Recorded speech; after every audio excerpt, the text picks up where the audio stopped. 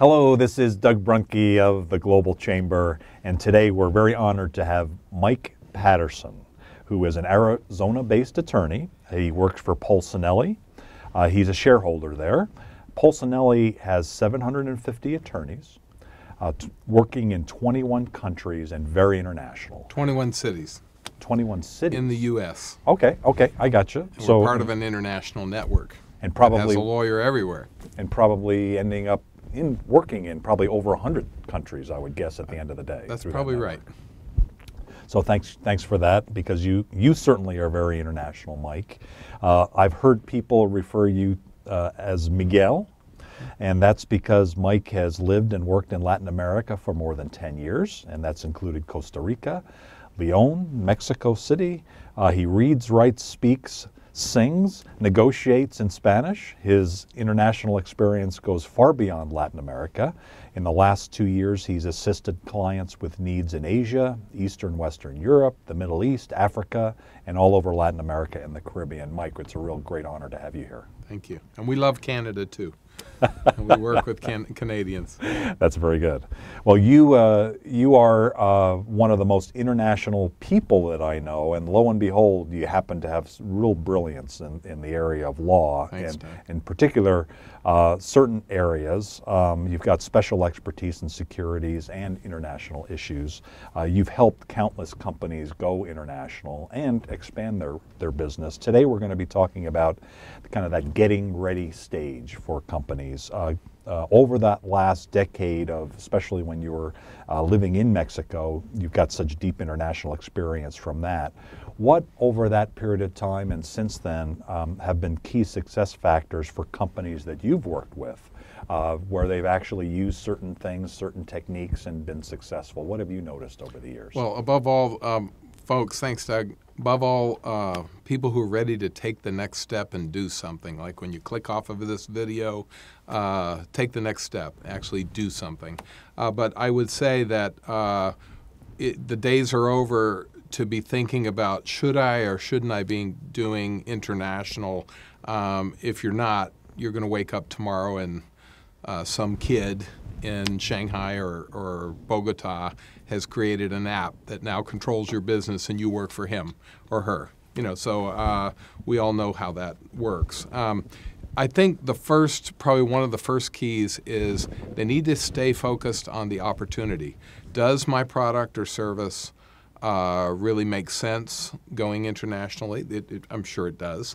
But really, have you focused on that opportunity and need to keep that the right reasons for going international and for doing it in focus? Obviously, making a profit, yes.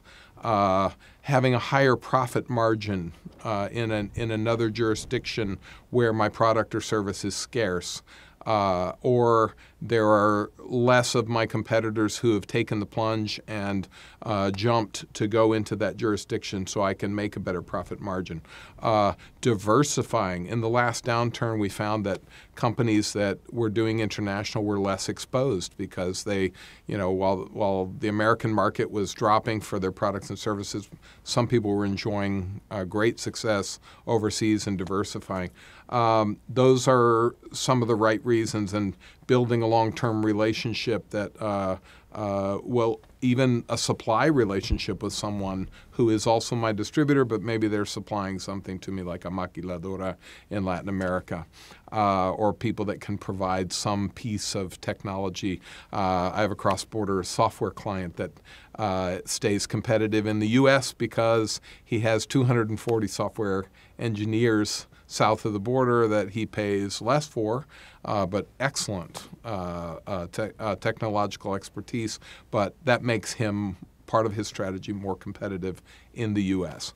The wrong reasons for going international are so that we can, brag around the cocktail circuit that we're in Colombia, or look at us, we're international, isn't that interesting? Or to give somebody in the executive team a reason to do 2 or 3 trips with their spouse to some exotic location. Or it's fun to dabble, isn't it? Or I know so and so, and he or she is in Asia or Latin America or Europe. Isn't that cool? Now, those are the wrong reasons to be influenced by, and yet you would be surprised how many people kind of they've done 900 business deals in the U.S., but they met a guy, and it amazes me. It really has through the years that people will be influenced by, they have this relationship with someone that they met over a margarita. But we hope that companies are on a different level than that.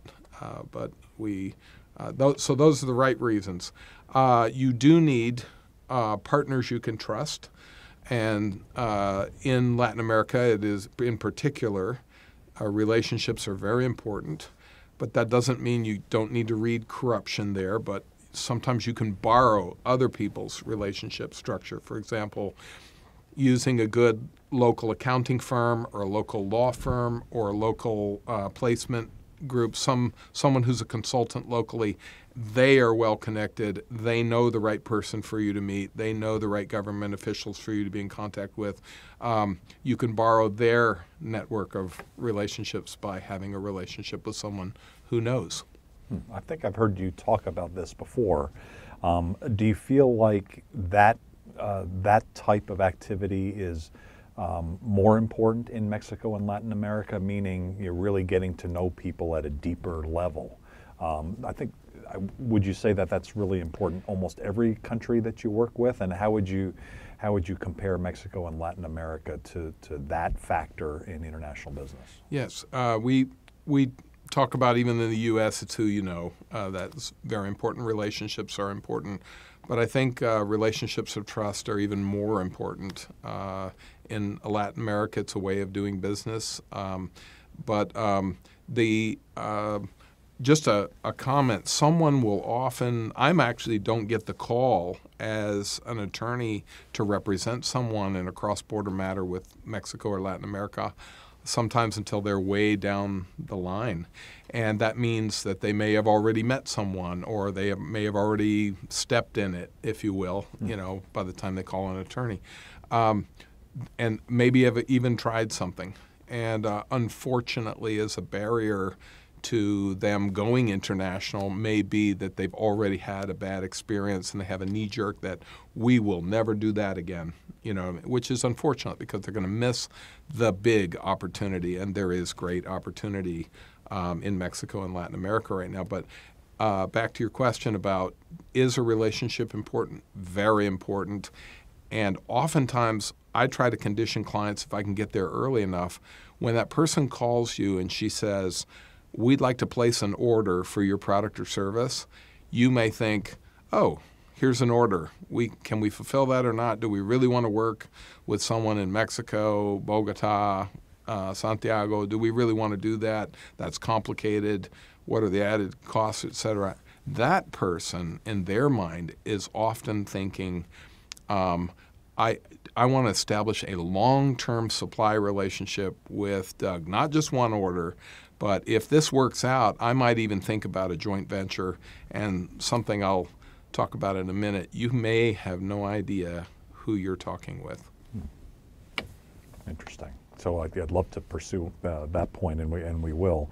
One question I have, though, for you, again, going back to the foundation, is have you ever told someone or recommended to someone not to go international, or maybe kind of parallel with that maybe you've noticed they're not ready, and so there's certain things that you advise? How does that work? Yes. Particularly the tax, there's certain things that you can do that will get yourself in trouble that are not huge issues to overcome, but you just need a little bit of planning. For example, the tax presence piece of going into most countries in Latin America.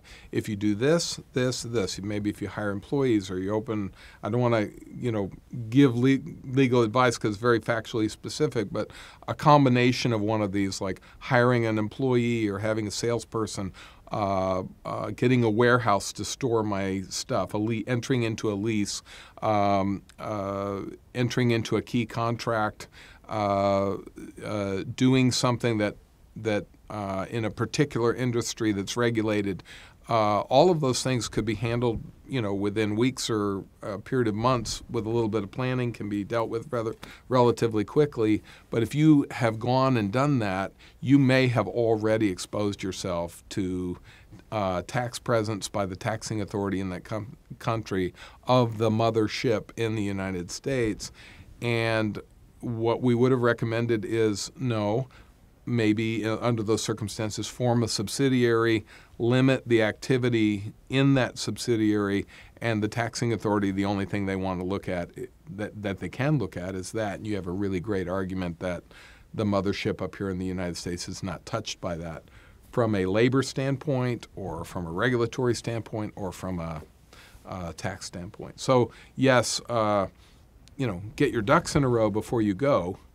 So I have told people, no, that's not for you. There are other, people who just don't even know their own market or their own product, of course, who haven't done due diligence to whether their product or services it would even go over well in Latin America. Probably need to do some research, like the old classics of the car name Nova, from which in Spanish Nova, and it doesn't go. There's some old classic, our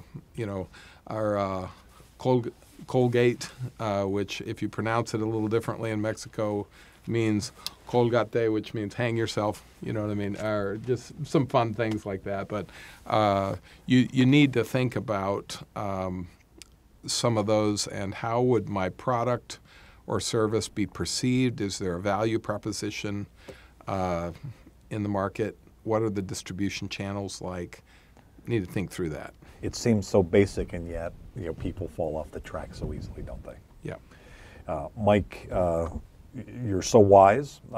You're so experienced. We really appreciate your thoughts and ideas. We have several other videos that we'll be doing.